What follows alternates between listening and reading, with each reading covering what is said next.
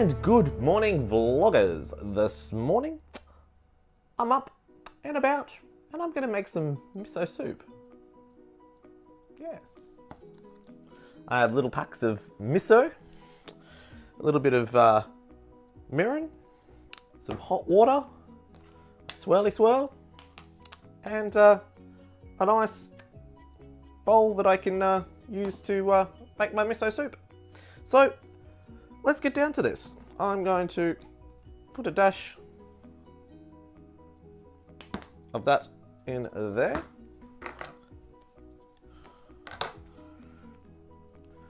Clear the top of the little miso packet. Now these are from Japan. They are proper miso paste. Squeeze this into here.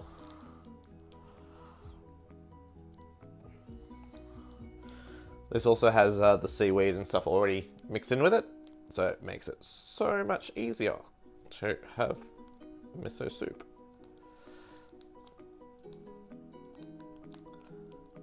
Done. Up a little bit.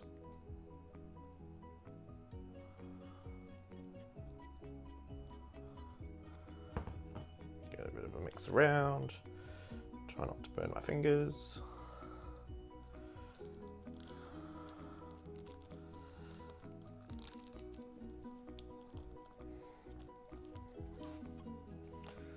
And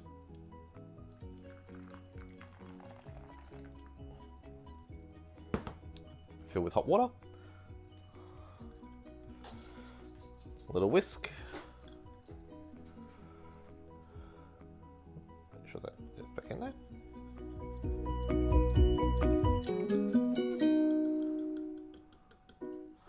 And that is a beautiful bowl of homemade miso soup. I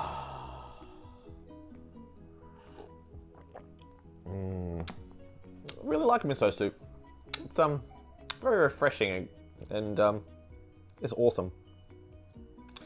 All right, well today I do want to go out to Fountain Gate and have a look at a couple of the camera shops out there because I need to get an adapter plug for my microphone, and I need to go and have a look at a body of a camera to interchange with my lenses so that I can use a Rode mic shotgun, I think, on top of it, so that I can upgrade a few things because I need to use a hot shoe soon with a light, especially if I'm going to be going in and doing the urban exploring video that I've been planning to do for the last 3 months. I really need to go out and get a hot shoe adapter. Fortunately, really can't use it with the iPhone, but you know, so have to change a bit of the equipment that I'm going to be using for that particular expedition. So if I've got time today, we're going for a road trip to Fountain Gate.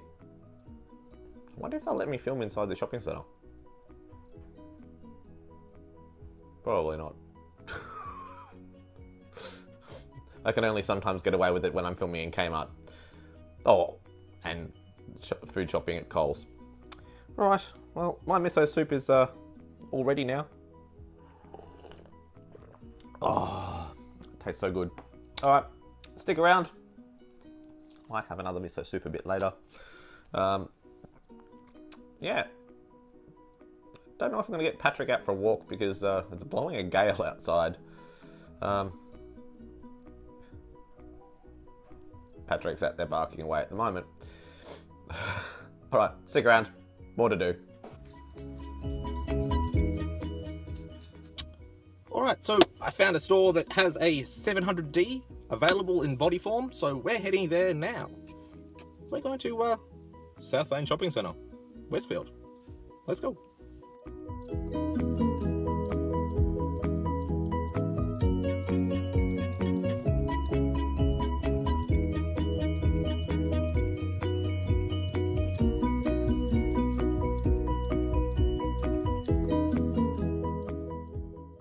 Well, just finished grabbing the new 700D.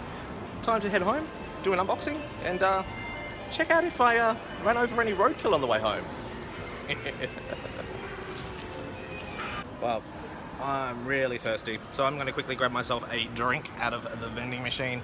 I think I'm going to go get coffee. Coffee sounds good.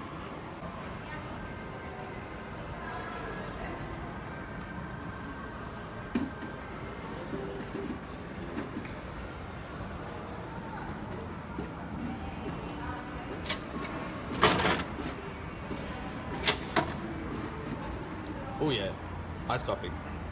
Well, finished up at Ted's in Southland Shopping Centre in Cheltenham. So I'm now heading home. We've got a couple of What's in the Box episodes now to film. So let's go home and have a play with some toys.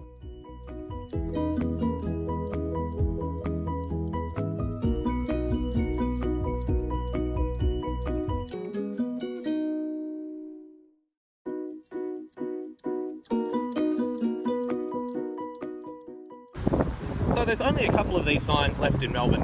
One is on top of a grain silo in the middle of the city in Richmond, and the other one is out here in Cheltenham. Still a pity that they don't light up. They used to tell the time and the temperature.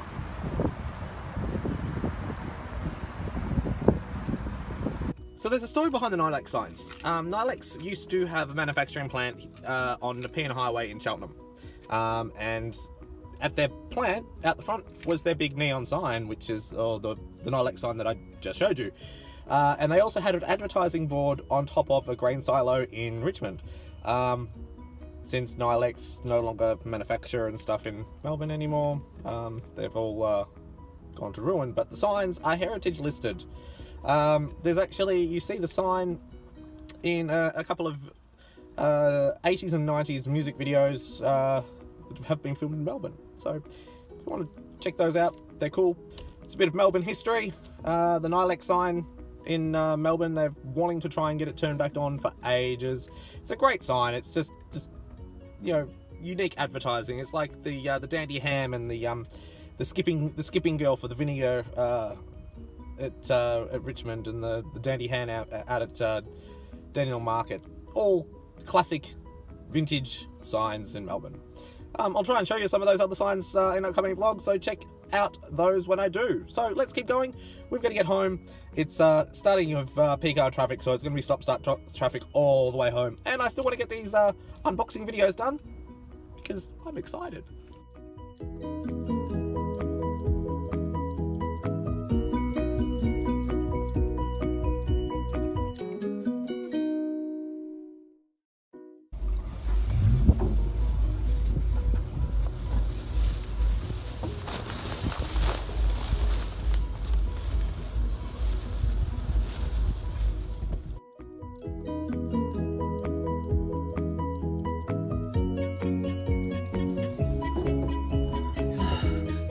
Oh, home at last. Let's get the shopping in.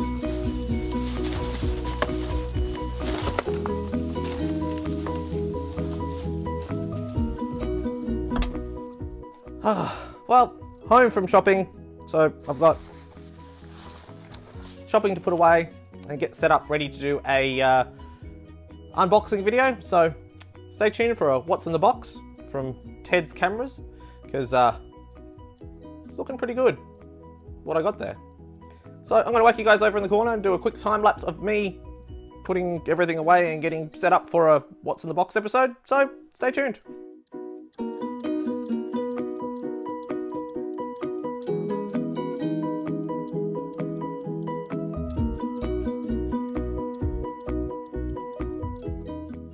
Alright, well, I've done lots today. Went for a drive out to Southland. We found some roadkill. Nothing in my letterbox. Filmed a couple of What's in the Box episodes. But now it's time for dinner. So I went past Coles and we got some green salads. These are Asian bowl salads, and we've got some barbecue chicken. So I'm going to dish these up and have my dinner. So if you see anything you like in these videos, make sure you give me a big thumbs up. Don't forget, if you have any comments, questions, or things I can be doing better in these videos, leave it in the comments field below on YouTube. And if you haven't hit that subscribe button, hit that subscribe button. Get notified when I do these. My daily vlogs, what's in the box episodes, which there were a few today, so make sure you check the link in the description below.